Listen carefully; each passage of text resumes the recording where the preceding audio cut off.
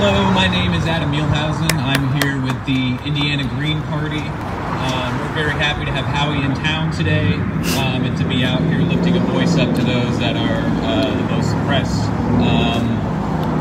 If you don't know about the Green Party, we are an alternative to the corporate parties. We accept no big corporate donations from anybody, so we are beholden to the people. We are a true people's party here in America. And what we want to do is stop all the wars overseas for oil and for profit, bring all that money home, invest it in the people, bring education, bring a clean environment, bring a better tomorrow. Unfortunately, that's very unpopular with corporations that want to profit. So we're up against a big machine here, and it's very tough, especially in Indiana, for us to be even on the ballot and to compete. One thing we were up against this year is we had to get over 44,000 wet signatures just to get Howie on the ballot this year. And they had to be wet signatures of verified registered voters in the state, and it had to all happen during a pandemic. This had to be done before July. So it was nearly impossible. We reached out to the election division. We asked for relief and got no reply at all. Multiple times, nothing. Not surprising again, because it's the Democrats and Republicans who are writing laws for our election.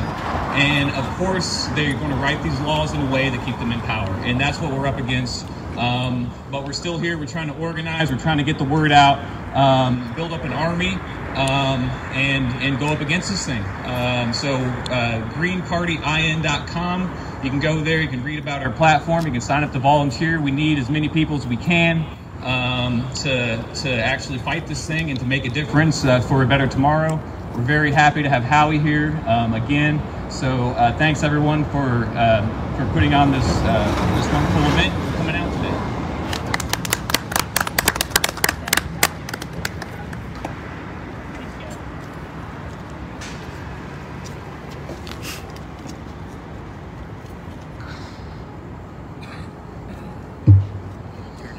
Test one. Bishop Gregg, G-R-E-G-G, middle initial L, last name spelled G-R-E-E-R. I am the president of Freedom First International. First of all, I'd like to start off by saying today we are in a very critical moment in our U.S. history. Critical, why? Critical because not only is this election season specifically contested, but we are here, standing here in the midst of making history.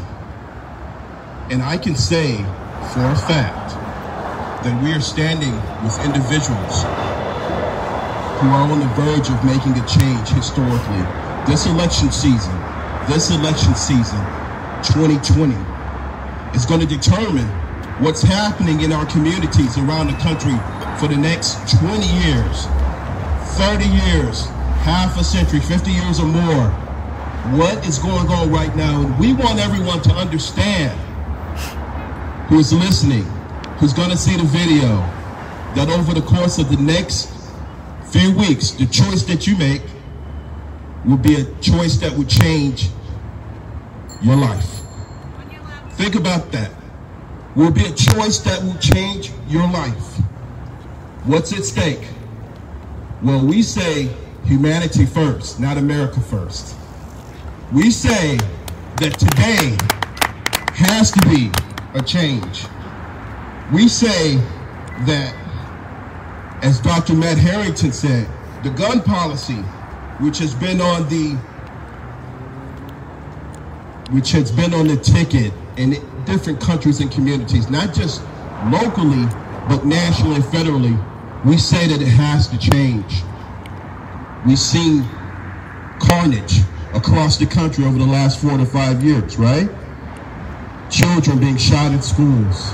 Gun policy, where is it at?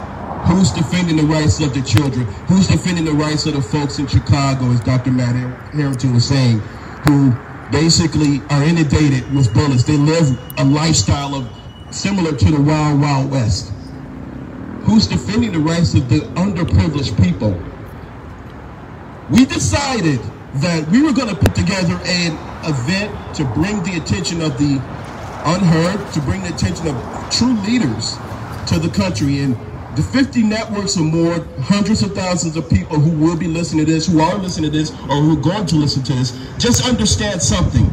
Understand that critical is the day and age, and I hate to be repetitive, but I have to be repetitive because I have to say that very critical is this election. You heard me say that before. I'm going to say it probably 3 more times before I leave this microphone. And what we have to do is we have to start looking for leadership. Leadership, not just a blank ticket, not just someone who, because they're in a party, we blank ticket and we check them off. Some of the judges who have been on the ballot for 20 or 30 years, every time they said we don't change them, and they basically are acting outside of the interest of the people. That synergy is repeating itself around the country. Some of these folks need to go. We need to find people who are motivated. We need to find people who are aggressive. We need to find people who are interested in making change. So I'm going to tell you something. With that in mind, interested in making change is a very critical definition, because interested in making change is the individual who we asked, invited to come here and speak today. Right? Right? Howie Hawkins, Green Party. Let's say something about Howie. Howie came from labor. We know that, right? Right? Correct me if I'm wrong. And labor has been critical to the building of what? Our communities. From the very beginning, it was labor that moved our country. Right? Very critical for any leader to understand that process, and that's where Howie was bred, out of labor. Someone asked, they said, are you endorsing the Green Party candidate? And you know what I said? I said, no. I said, I am endorsing a leader. Whoever that leader is, we need leadership. And I said, you've heard me say it again, everyone who has heard me speak in the last several years, we use the word leader too generously. We have to be careful about who and what we call leader in our communities. We have to look for folks who are interested in changing our communities for the better. We have to look for folks who are interested in making a change, not just bringing justice to some of these issues in community. Gun policy rights. Immigration is a huge problem around the country. The situation with political partisanship has gone way into the sewer, way into the gutter. Now we don't even care about what we do and we say to people. We don't care about human rights. We care about, if you are in my party, then I will defend you, I will work with you, I will be a part of your structure, and we don't care about anybody else outside of our interest. Special interest has become the name of the game. Lobbies have become the name of the game. If I have 100,000 and I give it to your campaign, then hey, I got a good seat, and whatever's on my agenda, I'm with you. I don't see that with Howie Hawkins. I had the opportunity to meet him about a year ago at a presidential debate, and I tell you what, at the end of the debate, he spoke. And what I felt and I discerned his leadership. So I'm going to say this, and I'm going to go really, really far. I am a preacher. I am a man of God, a man of faith, and I stand on cause. So we don't endorse a political party, but we endorse leaders. So that's what we're looking for. And as we enter into a new world, a new day and age, that has to be the climate and the benefit and the change that we need to see. If we start finding leaders, I don't care if it's in your local aldermanic or trustee, or it could be the block club captain. A block club captain, as I've said many times before, can probably do more for you than the President of the United States right now in this day and age. And I don't want to put down that position, because that is a very great honor and it's a very astute position. But we want the president to be the president for the people, by the people, and be the president of the people. Power to the people is a serious concept. We can't let that go in the days ahead. So when you are going, the last thing I want to say is, when you are going to your ballot and you're standing in that 2-hour line, understand what the democracy, what that process is all about, and what it means to stand in that line, because there are people around the world who don't have that benefit. There are people around the world who can affect change the way that you can. And don't listen to those naysayers, or those folks who say that the process is just a protocol that the Electoral College is going to decide. Well, maybe that is part of the process, but what I also say is that with that process, you participated in what is fundamental democracy. It's fundamental to who we are. It's how we came and where we came from.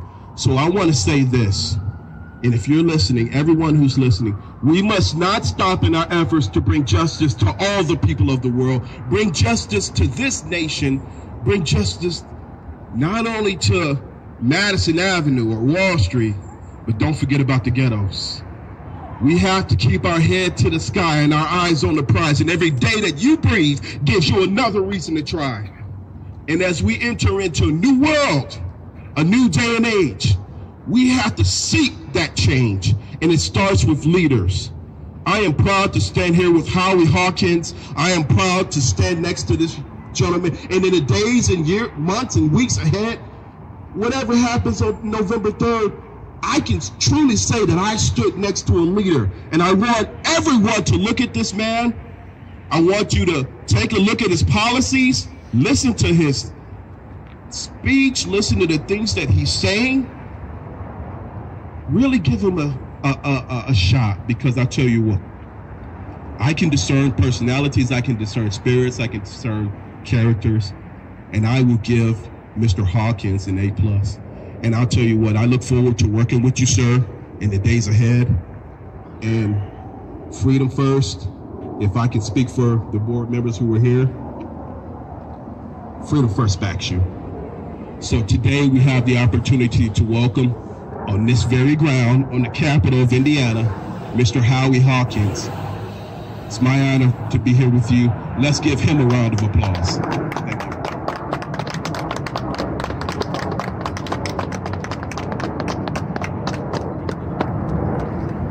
Thank you for pulling this together here today. You know, I'm in this race, and the Green Party's in this race, because real solutions can't wait. We're facing life and death issues. Today, we had another record number of people come down with COVID-19. We're 8 months into this pandemic. And I think what it shows is that the two governing parties in this country are presiding over a failed state. All over the Pacific Rim, all over Europe, countries in Africa, Southeast Asia have suppressed the virus. And here the pandemic is raging. It shows Donald Trump is a dummy. He could have been running on this if he'd listened to the public health advice. Instead, he's worried about the stock market and wanted us all go back out and die for the Dow. He's a loser. COVID won. But what about Joe Biden? He lives within commuter distance of the White House press corps. He used to take the train down to the Senate, live in Wilmington, Delaware. He could have convened the White House press corps and done news conferences and said, this country needs to do what the other countries are doing. It's very simple. Ramp up testing, contact tracing, isolate those exposed and infected. That suppresses community spread, and we could be back to work in school safely. Instead, 8 months into this thing, we had record numbers of people the last 2 days come down with COVID-19. So that's one reason we're running. That's one life or death issue. I'm gonna give you 5 of them. Next one we've been talking about. You know, gun violence in communities where poverty is concentrated, and that's where you get street violence concentrated. And then we also got police departments that don't respect some communities. In fact, they're set up, it tends to be democratic machines. The police do what they were set up to do by those machines, and behind them is the real estate industry. And what they do is police the new Jim Crow lines, the school district lines, the municipal lines, to keep downscale people, particularly black people, down and out of those upscale communities. That's why they harass low-income people in poor communities for low-level offenses and even non-criminal behavior. And that's got to change. So what Angela Walker and I are saying is it's not enough to say we got to change use of force policies. That's fine, but remember, Eric Garner got suffocated by a chokehold 20 years after chokeholds were banned in the New York Police Department. That's because the police themselves, and they cover up their crimes, their assaults, their murders, and rackets like civil asset forfeiture. In a lot of cities, they've been on a drug game too. And so what we need is all these commissions elected by the public, or I think better, selected like juries by lot. You get a real representation without the politics interfering. And we're not talking about these review boards, which the politicians pick and really don't have much power. We're talking about real control. So these commissions can hire and fire the police chief. They can get rid of the racists and the sadists and the forces. They can oversee budgets and policies. And then when there is misconduct, they can investigate and discipline independently of internal affairs of the police department. That is a key demand. We talk about defund the police, where they mean take some of these bloated, militarized police budgets and put it into social service that people need. You know, a homeless person doesn't need a vagrancy charge, they need a home. And somebody who's addicted to an illicit drug needs drug treatment, not a drug charge in prison. And somebody who's having a mental health issue doesn't need a clueless cop with a gun who doesn't quite know what to do and may do something, you know, violent. You need mental health experts. The problem is there's not enough money in the police departments to provide those services. So as part of our Green New Deal, which I'm about to talk about, we have a program to invest in homes and jobs and health care and schools in communities, particularly racially oppressed communities, that have been segregated, discriminated against, and exploited for generations. And this Black Lives Matter movement is very hopeful because a lot of young white people came out and said this is wrong with the people of color, and we're supporting those movements. The problem is all we're doing right now is demanding the use of force. That's why we need another voice in this debate, and that's why we're running. So that's two life or death issues, the COVID-19 and the pandemic of racism, which has been around for centuries in this country and still not solved. And then we got a climate meltdown. That's where the Green New Deal comes in. We have a plan. We got the only plan really in the country. We got a budget that would be $27.5 trillion over 10 years, employing 38 million people to care for the people in the planet. It's not just needed for climate recovery, it's needed for economic recovery now in this COVID depression.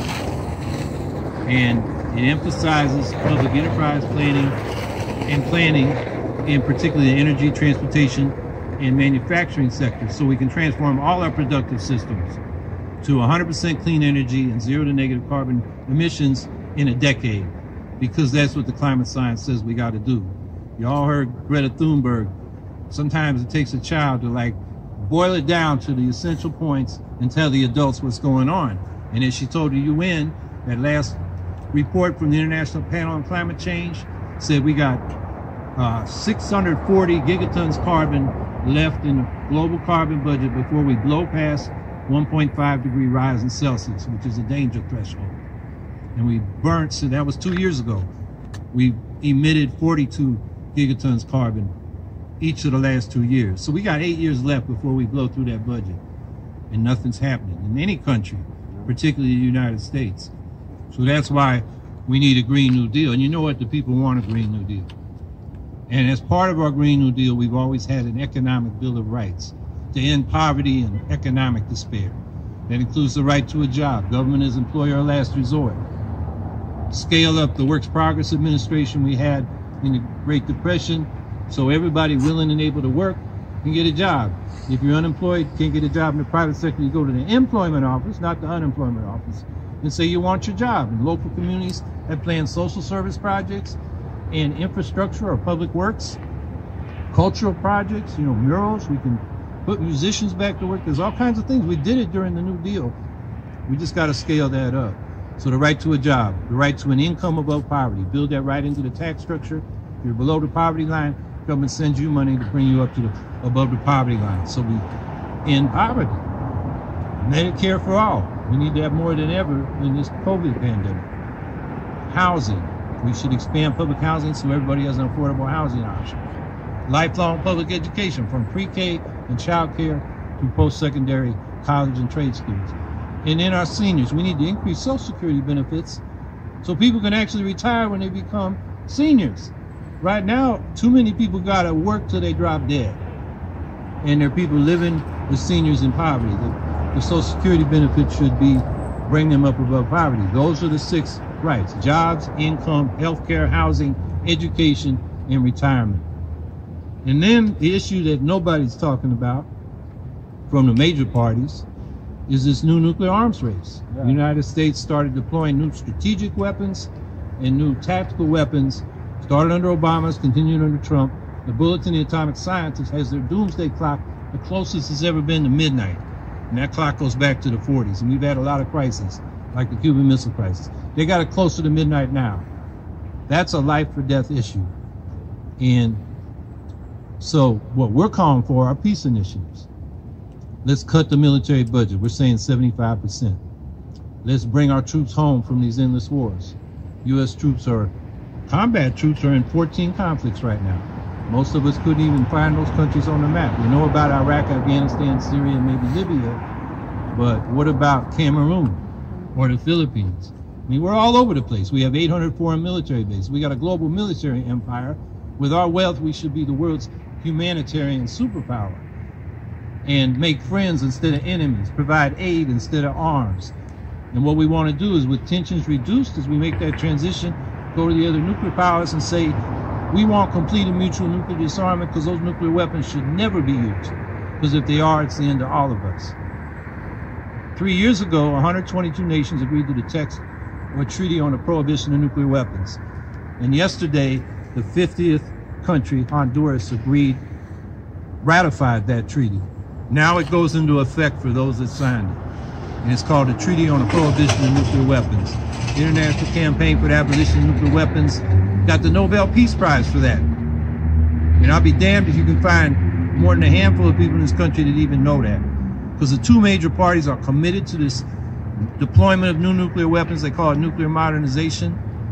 And nothing that those major parties don't talk about gets covered in the mass media.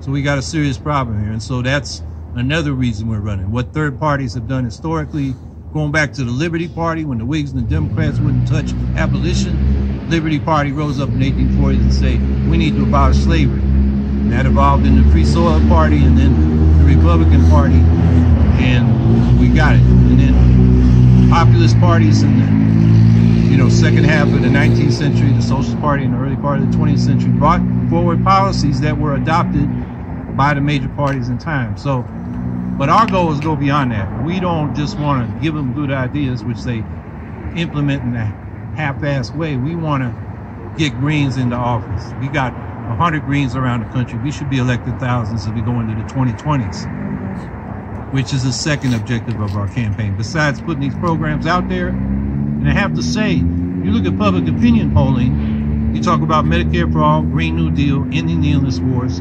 We got the most popular program. Biden and Trump oppose all those things. And we're not in the debates. We're not covered in the national media. And if we were, I might be really on the verge of winning this election. But what we're trying to do, and what is more realistic, is getting ballot lines. I'm going to talk about Indiana in a minute, because Indiana is really tough. But in the 40 of the 50 states, the number of votes we get determines whether we got a ballot line through the next election cycle. And that makes it a lot easier for us to run local candidates. This country's off the charts. You want to run for Congress in this country? You need thousands or even tens of thousands of signatures to run as an independent if you don't have a ballot line. You want to run as an independent for the House of Commons in England or the UK? It's 10 signatures.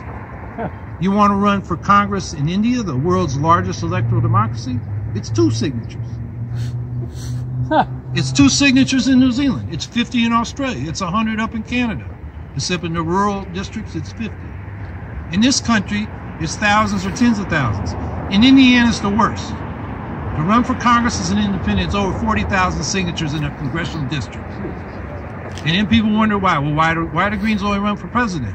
Well, in fact, we got over 200 candidates down ballot around the country, but not for Congress in Indiana. So one of our objectives is this doesn't stop on November 3rd. And we want to help Indiana do what they got to do to get a ballot line and also change these laws. For example, first question I get from the press is, why are you spoiling the election for Joe Biden? And I say no.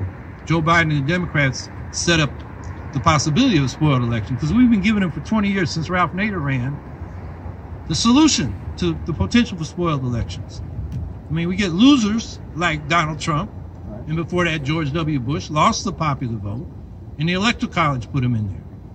And it was only close because we have massive voter suppression. There's 17 million people going into this election who've been purged from the voter rolls.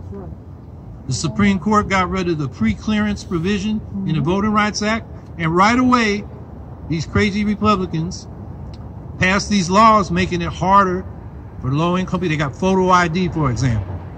And, you know, if you live in the inner city and you don't have a car, you use public transportation, you don't have a driver's license, you don't have photo ID. If you're a student, where they're likely to vote Democratic, Madison, Wisconsin, or Austin, Texas, student ID won't get you in to vote. You got to have a gun permit or a driver's license in Texas. You know, and that's the games they're playing. But you know who else is playing that game is the Democratic Party. Think about it. They knocked us off 3 ballots. We had 2 to 3 times the number of signatures we needed. Montana, Wisconsin, and Pennsylvania. I won't go into the details, but they broke the law to get us off the ballot. And everything that was done by the election boards and the election commissions and in the courts was partisan. They got partisan hacks for both parties administering our elections. There's no other country that's got an electoral democracy where the parties that govern administer their own elections. They have independent, nonpartisan agencies administering fair elections, but not in this country. So they knocked us off the ballot. In New York, they tripled the number of votes we need this election. When the New York Times found out about it, they called it the Democrats' secret plan to kill third parties. They don't want the competition. They don't want democracy. So this is a real fight for democracy. So our solution to the presidential thing is to get rid of the Electoral College and have a ranked choice national popular vote for president. That way you can vote your first choice and not worry about helping your worst enemy. We've got it in Maine this election. It's on the ballot for ranked choice voting in Massachusetts and Alaska this election. It's in 23 cities and counties across the country. So this is an idea whose time has come, and we're going to bring it to Indiana too. And so there you have it. Those are the, key issues that we're raising. And then, we're trying to get on the ballot so we can, elect thousands of people. And we're going to do it like the way the Republican Party. When Lincoln ran, they think he was a third-party candidate. He was actually a first-party candidate because the Free Soil Party and the Republican Party was building up a caucus in Congress throughout the 1850s. 1858, the Republicans were the largest caucus in Congress when Lincoln ran in 1860. So that's what we got to do, build it from below. And it's going to happen here in Indiana too. Indiana's close to my heart because there was a Hawkins farm down there on the border of Indiana and Illinois in the early 1800s. They lost the farm in the 1950s, but the Hawkins came across the river with the Lincolns because their land was swindled from them in Kentucky. And a great uncle of mine went horseback and got a deed signed by I guess it was Andrew Jackson to get that land for sure because they got swindled in Kentucky. So I've never seen that farm. One of the things I want to do is go see where that farm is and see where my people were. It's down by Terre Haute. So maybe next time, because this don't stop on November 3rd, November 4th. Look, the way it looks right now, if the vote is counted, and we got to make sure it's counted, we got to protect the election. Biden's going to win in a landslide. But he don't have solutions. Green New Deal, he's opposed. Medicare for all, he's opposed. Ending the endless wars, he was saying the other day, he may increase the military budget. So Donald Trump's got to go, but, then we get Biden. We still got problems, and we're going to be here fighting for real solutions because real solutions can't wait.